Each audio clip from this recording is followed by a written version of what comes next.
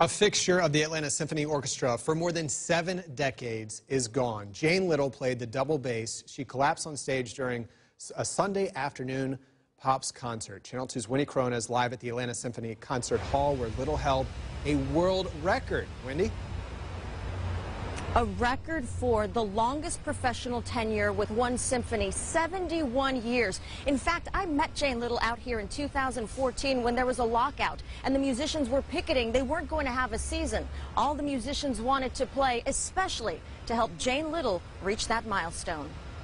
For 71 years, the demure and always done-up Jane Little wrapped her dainty 411 frame around her stately double bass, the orchestra's largest instrument. She just really lived to play the bass, and she practiced every day for at least 3 hours. Jane's best friend and violinist in the Atlanta Symphony Orchestra for 3 decades shared personal pictures. Jane was always smiling. I never knew Jane not to smile. She always smiled.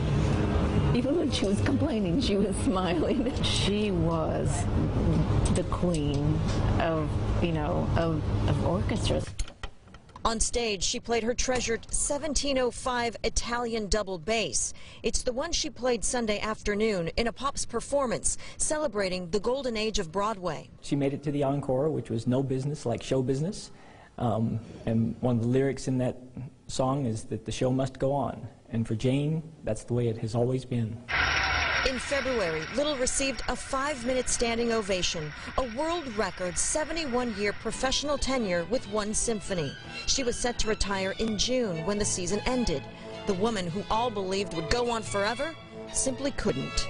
I wish she could have gotten back up to North Carolina, to the mountains, to her favorite places. 71 years in the same orchestra, playing her instrument, is something no professional has ever done, and nobody expects anybody to do it again. Jane Little was 87 years old. As you can see, the flag now flying at half-staff in her honor. Now, as for her and her instrument, she was very particular with it. She was always the one to carry that big double bass onto the stage. Family right now busy planning the memorial service. Right now, the big problem is finding a venue large enough to hold all of the people that will undoubtedly attend. For now, we're live in Midtown. Wendy Corona, Channel 2 Action News.